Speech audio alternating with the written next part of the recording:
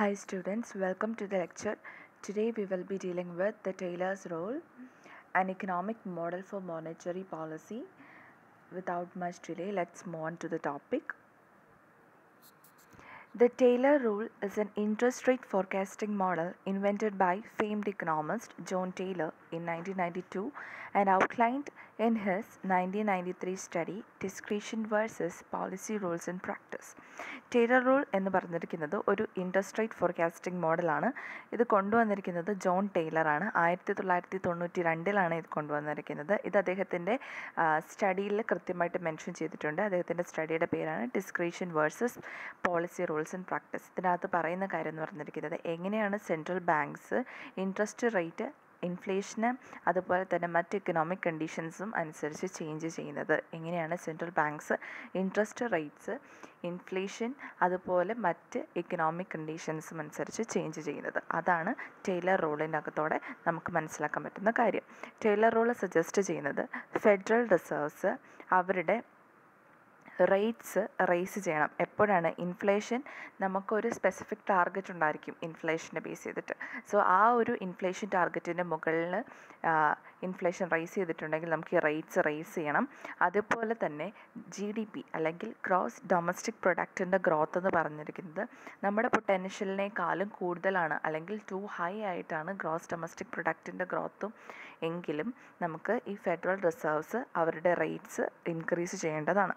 അതാണ് Taylor rule suggest ചെയ്തിരിക്കുന്നത്. അതുപോലെ തന്നെ ഫെഡറൽ റിസർവ്സ് അവരുടെ റേറ്റ്സ് കുറയ്ക്കണം. എപ്പോഴാണ് ഇൻഫ്ലേഷൻ നമ്മൾ അച്ചീവ് ചെയ്യേണ്ട ടാർഗറ്റ് ലെവലിനേക്കാളും കുറവാണ് അല്ലെങ്കിൽ ബിലോ ദ ടാർഗറ്റ് ലെവലാണ് ഇൻഫ്ലേഷൻ എങ്കിലോ അതല്ല എങ്കിൽ GDP ഗ്രോത്ത് എന്ന് പറഞ്ഞിരിക്കുന്നത് നമ്മുടെ പൊട്ടൻഷ്യലിനേക്കാളും ഭയങ്കര സ്ലോ ആയിട്ട് അല്ലെങ്കിൽ പൊട്ടൻഷ്യലിന് താഴെയാണ് വരുന്നത് എങ്കിലും നമുക്ക് എന്ത് ചെയ്യണം, ഫെഡറൽ റിസർവ്സിൻ്റെ റേറ്റ്സ് കുറയ്ക്കുകയാണ് ചെയ്യേണ്ടത്. അതാണ് ടൈലർ റൂളിൻ്റെ അകത്തോടെ ടൈലർ പറയുന്നത്. ഓക്കെ, ക്ലിയർ ആയെന്ന് വിശ്വസിക്കുന്നു. എന്തെങ്കിലും ഡൗട്ട് ഉണ്ടെങ്കിൽ കമൻറ്റ് ചെയ്യുക. Okay, moving on further. Taylor operated in the early 1990s with credible assumptions that the Federal Reserve determined future interest rates based on the rational expectations theory of macroeconomics.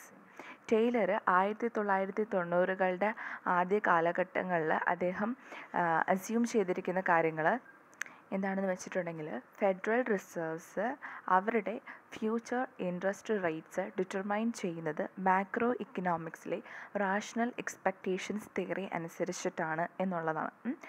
Taylor ഈ ഒരു അദ്ദേഹത്തിൻ്റെ credible assumption of thus Taylor role എന്ന് പറഞ്ഞിരിക്കുന്നത് federal reserves എങ്ങനെയാണ് determine ചെയ്തിരിക്കുന്നത്, interest റേറ്റ്സിനെ base ചെയ്തിട്ടാണ് അല്ലേ, future interest റേറ്റ്സിനെ base ചെയ്തിട്ടാണ് ഫെഡറൽ റിസർവ്സ് ഡിറ്റർമൈൻ ചെയ്തിരിക്കുന്നത്. അതെന്തിൻ്റെ base ചെയ്തിലായിരിക്കും? Rational expectations theory of macroeconomics. Okay, this is a backward looking model that assumes if workers, consumers and firms have positive expectations for the future of the economy, then interest rates do not need an adjustment. അതായത് ഈ ഒരു Taylor model എന്ന് പറഞ്ഞിരിക്കുന്നത് ഒരു backward looking മോഡലാണെന്നാണ് പറഞ്ഞിരിക്കുന്നത്. അതിന് കാരണമെന്ന് പറഞ്ഞിരിക്കുന്നത് എന്താണ്? വർക്കേഴ്സും കൺസ്യൂമേഴ്സും ഫേംസും ഫ്യൂച്ചർ ഇക്കോണമീനെ കുറിച്ച് അല്ലെങ്കിൽ ഇക്കോണമിയുടെ ഫ്യൂച്ചറിനെ കുറിച്ച് ഒരു പോസിറ്റീവ് എക്സ്പെക്റ്റേഷൻസാണ് കീപ്പ് ചെയ്തിരിക്കുന്നത് എങ്കിൽ ഇൻട്രസ്റ്റ് റേറ്റ്സിന് അഡ്ജസ്റ്റ്മെൻറ്റ് വേണ്ട എന്നുള്ളൊരു കാര്യമാണ് ഇതിനകത്ത് പറയുന്നത്. Taylor noted that the problem with this model is not only that it is backward looking but it does not take in to account. ഒരു കറക്ഷൻ ഉണ്ട്. നമ്മൾ കുറച്ച് മുൻപേ പറഞ്ഞ ബാക്ക്വേർഡ് ലുക്കിംഗ് മോഡൽ എന്ന് പറഞ്ഞിരിക്കുന്നത് rational expectations തിയറിയാണ്. Rational expectations theory ഒരു backward looking മോഡലായിട്ടാണ് മനസ്സിലാക്കപ്പെടുന്നത്. അതിന് കാരണം എന്ന് പറഞ്ഞിരിക്കുന്നത് വർക്കേഴ്സും കൺസ്യൂമേഴ്സും ഫേംസും എക്കോണമിയുടെ ഫ്യൂച്ചറിനെ കുറിച്ച് പോസിറ്റീവായിട്ടുള്ള ഒരു എക്സ്പെക്റ്റേഷൻസാണ് വെച്ചിരിക്കുന്നതെങ്കിൽ ഇൻട്രസ്റ്റ് റേറ്റ്സിന് അഡ്ജസ്റ്റ്മെൻറ്റ് വേണ്ട എന്നൊരു കാര്യമാണ് റാഷണൽ എക്സ്പെക്റ്റേഷൻസ് തിയറിയിലൂടെ മനസ്സിലാക്കാനായിട്ട് സാധിക്കുന്നത്. പക്ഷേ Taylor noted that the problem with this model, ഏത് മോഡലാണ്? Rational expectations theory. ആ മോഡലിൽ അതൊരു ബാക്ക്വേർഡ് ലുക്കിംഗ് മോഡൽ മാത്രമല്ല, but it also does not take into account long-term economic prospects. long-term economic prospectsനെയും ഇത് കൺസിഡർ ചെയ്യുന്നില്ല. ഏത് തിയറി? Rational expectations theory. ഈ ഒരു സിറ്റുവേഷനിലാണ് Taylor rule come up in to existence. Okay, so rational expectations തിയറിയുടെ ഡ്രോബാക്കാണ് Taylor rule വരുവാനുള്ള കാരണം. Since its inspection, Taylor rule has served not only as a gauge of interest rates, inflation and output levels, but also as a guide to gauge proper levels of money supply.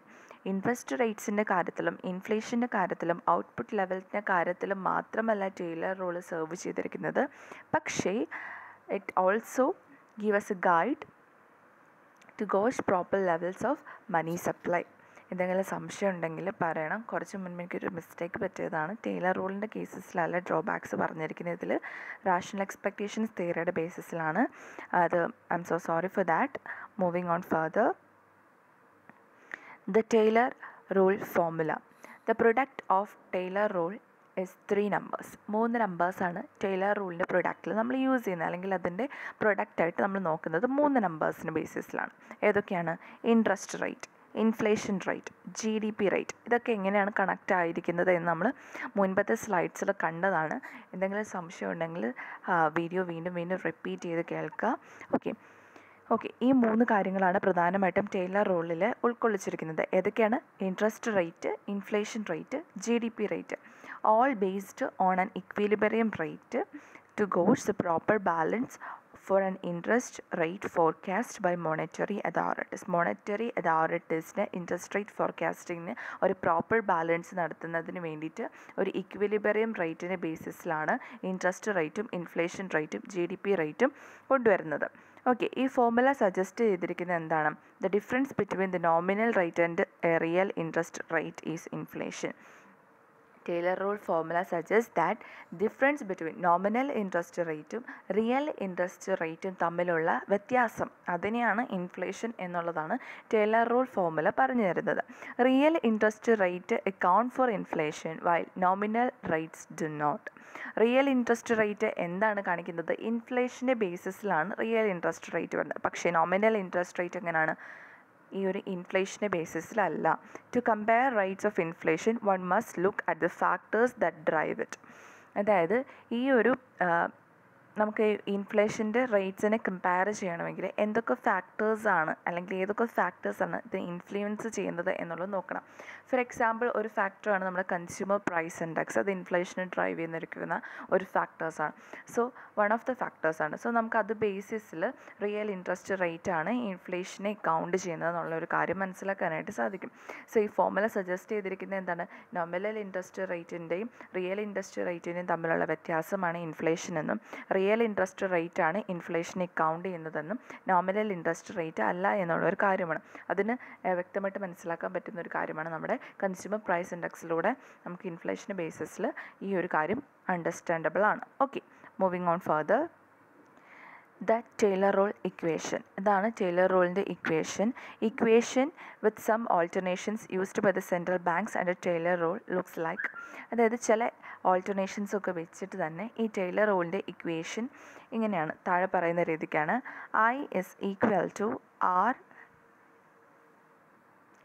star plus PI plus 0.5 bracket PI minus PI star bracket closed plus 0.5 bracket Y minus Y star bracket close. ഇനി ഇതിൽ ഓരോ വേരിയബിൾസും എന്തൊക്കെയാണ് എന്നുള്ളത് നമുക്ക് നോക്കാം. I എന്ന് പറഞ്ഞിരിക്കുന്നത് എന്താണ്? നോമിനൽ ഫെഡ് ഫണ്ട്സ് റേറ്റ് ആണ്. ഓക്കെ, I എന്ന് പറഞ്ഞിരിക്കുന്നത് നോമിനൽ ഫെഡ് ഫണ്ട്സ് റേറ്റ്, അതായത് സെൻട്രൽ ബാങ്കിൻ്റെ ഫണ്ട്സിൻ്റെ റേറ്റ് ആണ്, നോമിനൽ റേറ്റ് ആണ് I. ആ സ്റ്റാർ എന്ന് പറഞ്ഞിരിക്കുന്നത് റിയൽ ഫെഡറൽ ഫണ്ട്സ് റേറ്റ് ആണ്. യൂഷ്വലി അത് നമ്മൾ എടുക്കുന്നത് 2% ആയിട്ടായിരിക്കും. പിന്നെ വരുന്നതാണ് PI. PI എന്ന് പറഞ്ഞിരിക്കുന്നതാണ് ഇൻഫ്ലേഷൻ റേറ്റ് ആണ്. P സ്റ്റാർ എന്ന് പറഞ്ഞിരിക്കുന്നതാണ് ടാർഗറ്റ് ഇൻഫ്ലേഷൻ റേറ്റ്. Y എന്ന് പറഞ്ഞിരിക്കുന്നതാണ് logarithm of real output. Y star എന്ന് പറഞ്ഞിരിക്കുന്നത് എന്താണ്? Logarithm of potential output. So നമ്മൾ ഈ ഒരു ഫോർമുല യൂസ് ചെയ്തിട്ടാണ് ടൈലർ റൂള് അല്ലെങ്കിൽ ടൈലർ ഫോർമുല യൂസ് ചെയ്തിട്ടാണ് നമുക്ക് ഇൻഫ്ലേഷൻ്റെ ബേസിസിൽ അല്ലെങ്കിൽ ഫെഡറൽ റിസർവ്സ് എങ്ങനെയാണ് റേസ് ചെയ്യണോ അല്ലെങ്കിൽ അത് ലോ ചെയ്ത് വെക്കണോ അതൊക്കെ നമ്മൾ മനസ്സിലാക്കുന്നത് ഈ ഒരു രീതിക്കാണ്. ഇത് മോണിറ്ററി പോളിസിയുടെ ഒരു ഇമ്പോർട്ടൻ്റ് ആയിട്ടുള്ള ഒരു ആസ്പെക്റ്റാണ്. Moving on. സോ നമ്മൾ മുൻപേ കണ്ട ഫോർമുലയിൽ നിന്ന് നമുക്ക് എന്ത് മനസ്സിലാക്കാനായിട്ട് സാധിക്കും? മെയിനായിട്ട് 3 കാര്യങ്ങളാണ് ടൈലർ റൂളിൻ്റെ പ്രൊഡക്റ്റിൽ നമ്മൾ കാൽക്കുലേറ്റ് ചെയ്തിരിക്കുന്നത്. എന്തൊക്കെയാണ്? Interest rate, inflation rate, GDP rate. അതാണ് നമ്മൾ ആ ഫോർമുലയിലും കണ്ടത്. സോ എന്തെങ്കിലും ഡൗട്ടോ ക്ലാരിഫിക്കേഷൻസോ വേണമെന്നുണ്ടെങ്കിൽ please kindly comment. Thanks for watching. Enjoy learning and God bless.